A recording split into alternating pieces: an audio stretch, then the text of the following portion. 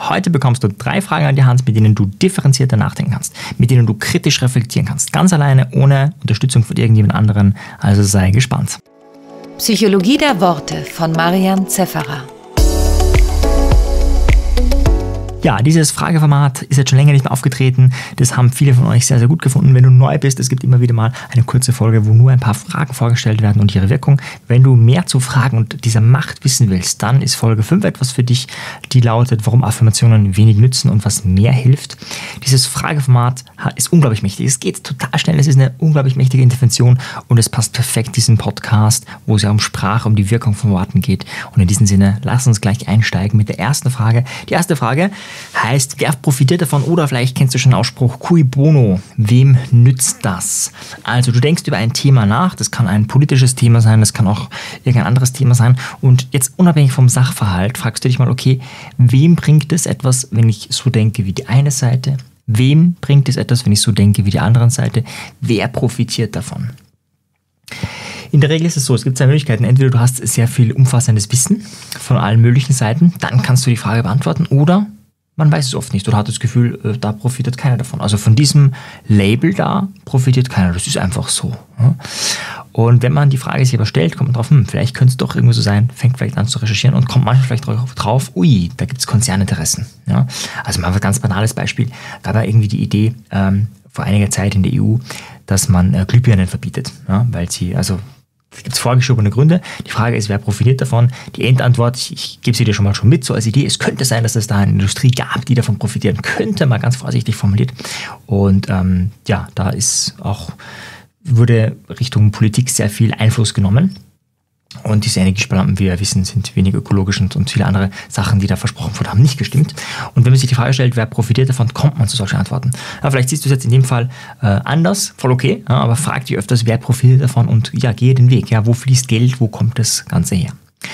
Die zweite Frage ist umso spannender, nämlich, was wäre, wenn es doch wahr wäre? Also die Wahrheit ist, wir sind von unserer eigenen Meinung überzeugt, weil wir auch ständig unsere eigene Meinung denken und wenig von anderen Meinungen mitbekommen, beziehungsweise wenn, haben wir immer schon im Kopf, warum sie falsch ist. Das heißt, unsere eigene Meinung müssen wir nicht mehr weiter üben, trainieren, sondern die haben wir. Spannend, und das differenziert Denken viel, viel mehr ist, was wäre, wenn die Gegenseite Recht hätte? Ja? Also das kannst du auf Klimawandel, auf Impfung, auf Krieg, auf alles Mögliche beziehen und dich mal fragen, okay, was ist, wenn die Gegenseite Recht hätte? Und dann muss es nicht sein, dass du die Meinung änderst. Also nehmen wir an, du bist radikal für Frieden und deine Gegenseite ist für Krieg, weil ja es ganz schlimm ist, weil meistens wird der Krieg argumentiert, weil entweder irgendwie Frauen beschützt werden müssen oder Kinder beschützt werden müssen oder Trinkwasser beschützt werden. Also es gibt ja nur Verteidigungsministerien auf der ganzen Welt, wie du weißt. Also es gibt eigentlich gar keine Kriege. So ganz eine offizielle Lesart. Aber es gibt dann doch welche. Und dann ist natürlich die Frage, okay, was wäre, wenn es doch das Sinnvollste wäre, Krieg zu führen? Und ich gehe nicht davon aus, dass du diese Meinung bist, aber sich da mal reinzudenken und dann passieren 2 Sachen. Das eine ist, dass du entweder deine Meinung ändern könntest, wenn du ehrlich bist, oder das zweite, was sein könnte, ist, dass du differenzierter nachdenkst und bessere Argumente hast. Das heißt, wenn dann jemand für Krieg ist, du den besser überzeugen kannst, weil du seine Denke verstehst. Die Königskunst wäre tatsächlich, nehmen wir an, du bist pro, wir müssen Klimazertifikate kaufen oder du bist kontra, wir müssen Klimazertifikate irgendwie uns besorgen oder viele davon haben oder das ist gut, egal wie du jetzt bist, dann wirklich dich zu fragen, okay, was wäre, wenn das Gegenteil wahr wäre? Wirklich sie mal reinzudenken und damit meine ich länger als 1 Minute, sondern wirklich mal so zu tun, als ob das wahr ist, dann zu recherchieren in diesen Geist, das ist richtig, das ist wahr, welche Informationen brauche ich und so weiter und so fort. Und das ist manchmal hochgradig interessant und wird dein Denken auf ein deutlich tieferes Niveau führen. Also tiefer jetzt im Sinne von, da ist mehr dran, nicht tiefer im Sinne von, gibt es ja jetzt mehrere Lesarten. Ne? Ja, nächste Frage, letzte Frage. Was müsste sein, damit ich mich vom Gegenteil überzeugen kann? Oder was müsste sein, damit ich vom Gegenteil überzeugt werde? Das ist eine ganz, ganz spannende Frage. Die kannst du natürlich auch dein Gegenüber stellen. Ja? Was müsste passieren, damit ich dich vom Gegenteil überzeugen kann? Und wenn die Person sagt nichts, dann ist die Diskussion eigentlich naja, egal. Ja. Nehmen wir mal ein absurdes Beispiel. Also ich gehe davon aus, wir leben auf einer Kugel, ja, und mein Gegenüber geht davon aus, wir leben auf einer Scheibe. Und dann würde er mich fragen, okay, was müsste sein, damit ich vom Gegenteil überzeugt werde?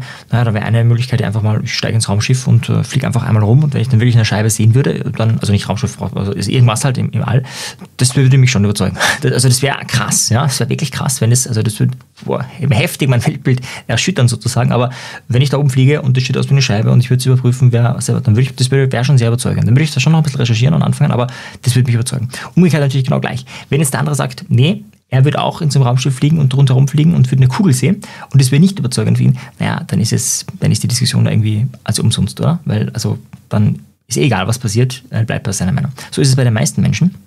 So ist es also auch bei uns. Ja. Wir glauben zwar immer, wir sind die reflektierten, tollen und die anderen sind so nicht. Und deswegen die Frage, was müsste sein, damit ich vom Gegenteil überzeugt werden kann? Und wenn deine Antwort da nichts ist, dann hast du kein differenziertes Weltbild. Dann gibt es etwas, was festgefahren ist, so ist es und es kann sich nicht ändern.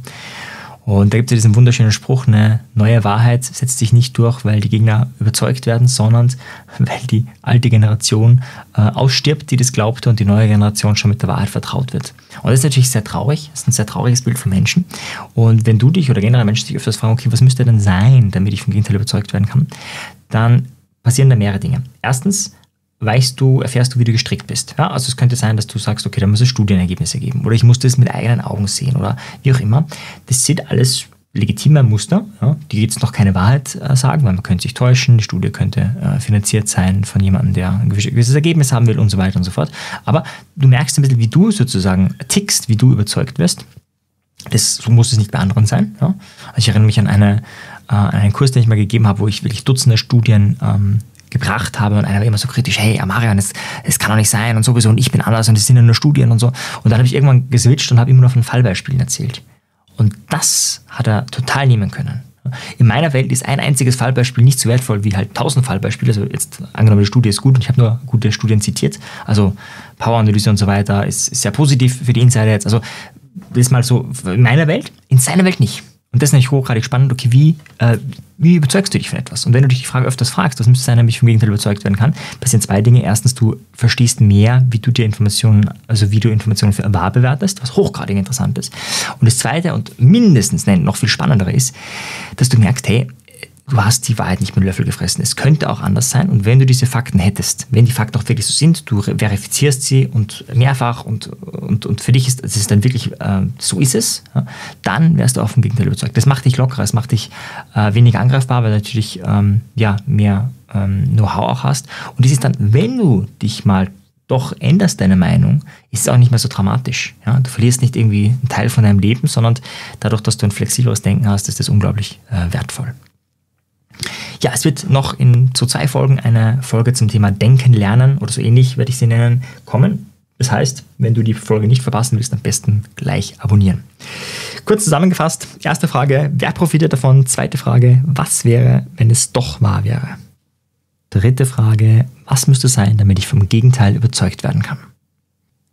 Wenn dir das Format gefällt, ist vielleicht auch die NLP Practitioner Ausbildung etwas für dich. Das ist eine Online-Ausbildung, wo wir über 2 Tage uns nur mit Fragen beschäftigen. Ja, wie du ständig Fragen an dich oder an andere stellst und diese Wirkweise auch beobachtest, wirklich Realitäten dekonstruierst. Da bekommst du nicht 3 Fragen mit, da kriegst du gleich ein Dutzend von Fragesets mit, wie du deine Realitätskonstruktion verändern kannst. Die Realitätskonstruktion von anderen Menschen ist eine hochgradig spannende Sache.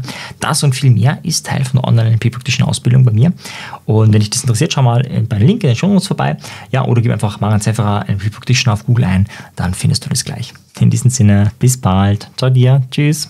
Wenn dir die Folge gefallen hat, dann abonniere doch direkt diesen Podcast oder noch besser, empfehle ihn Freunden, diskutiere mit ihnen, damit du auf einer viel tieferen Ebene lernst. Wenn du keine Folge mehr verpassen möchtest, dann schau doch auf meinem persönlichen Telegram-Kanal t.me/Selbstbeeinflussung vorbei. Dort findest du auch die Community und vieles mehr. Wenn du noch tiefer in die exzellente Kommunikation einsteigen möchtest, dann schau auf unsere Webseite landsiedel.com vorbei. Es ist auch alles in den Shownotes verlinkt. In diesem Sinne wünsche ich dir noch viele magische Begegnungen mit dem Wort.